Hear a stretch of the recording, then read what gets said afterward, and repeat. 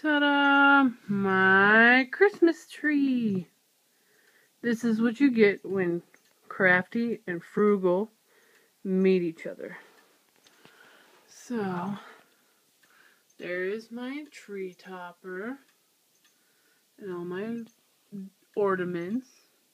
That one was a gift, that's why it's so random.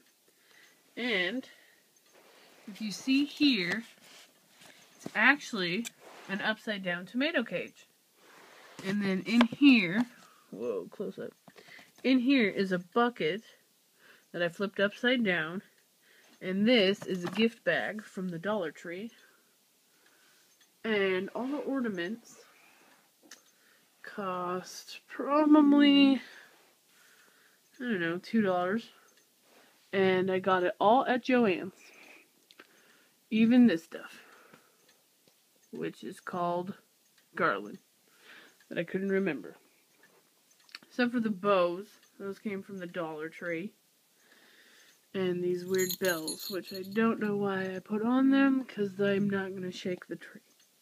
But it's pretty festive in my traditional family colors of gold and red. So, yeah. Now I'm going to start putting presents underneath them. And that's my Christmas tree.